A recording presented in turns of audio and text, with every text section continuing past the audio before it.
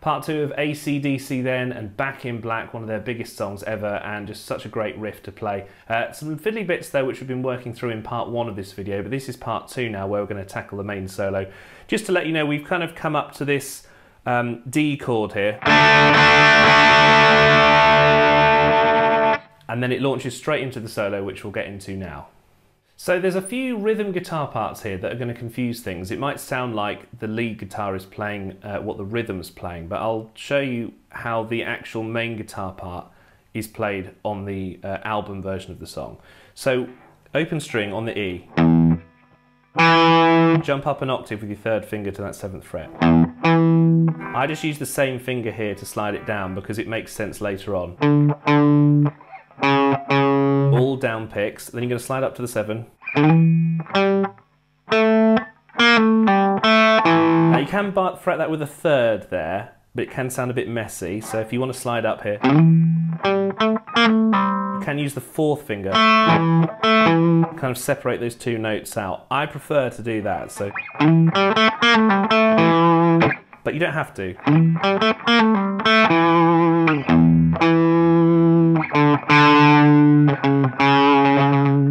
Now this is where it gets interesting.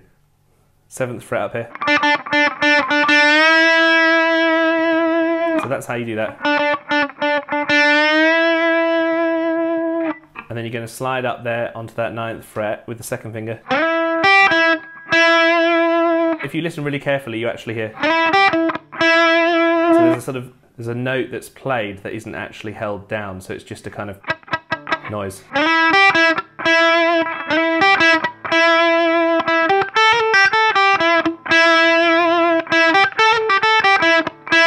There's a bit of hammering on action going on there.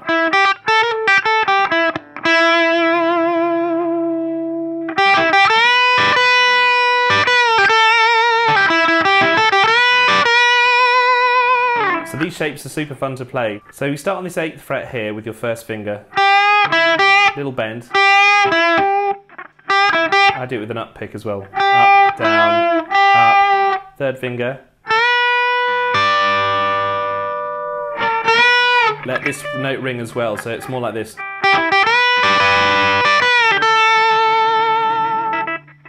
And then there's a kind of slight picking of this note here on the 8th with a doubling.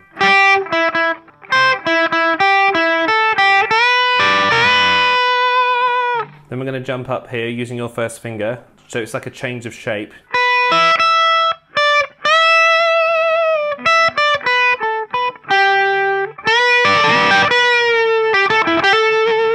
Or you can again, instead of having this bar, you can have that 4th finger if you prefer. It depends whatever you find quickest to play. And then a slight up picking and catching of this 12th fret here.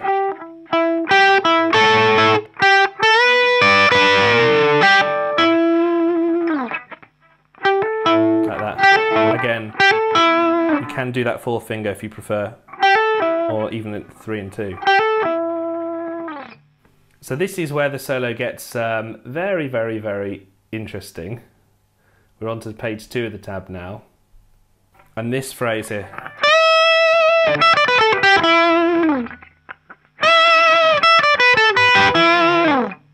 So you bend up from the 15th to the 17th. Vibrato. Like that. Or you could do different picking variants, but sometimes it's nice just to do it alternate like that. We're coming down now to one of the most complicated sections in terms of how it's played. So I think of this as a kind of slight break from having the guitar solo, although it is just as difficult to play.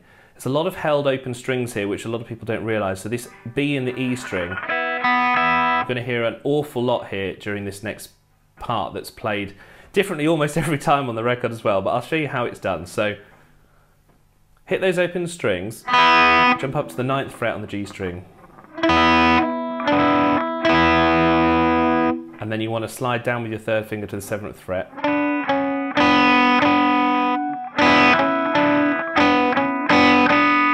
And then you're going to take the next shape, 6/4, 6/6. Slide up here for this shape. Same again, so we're back to this 9th fret here.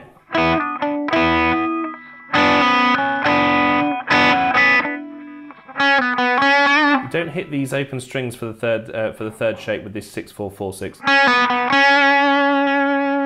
And then just before it gets back into the chorus, you're going to slide up to here and kind of grab these with the 3 and the 4. Or you can do a 2 and a 3 if you prefer. Or even 3, just 3s. But I think 3 and a 4 is probably the best. Back into the chorus here, which we won't go through now because we've done that in part 1 of the video. You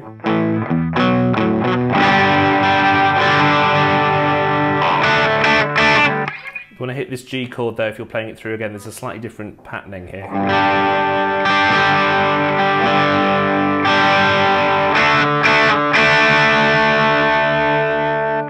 This is where it gets really difficult, which we'll go into in part 3 of the video. This is the fast riff with the very complicated fingers, and I haven't known how to play that for many a year until I finally worked it out the other day because I wrote the tab out. So we'll go into that in part 3. Don't miss it, but if you've enjoyed AC/DC's Back in Black playthrough so far, just give us a shout and do subscribe and we'll keep doing it.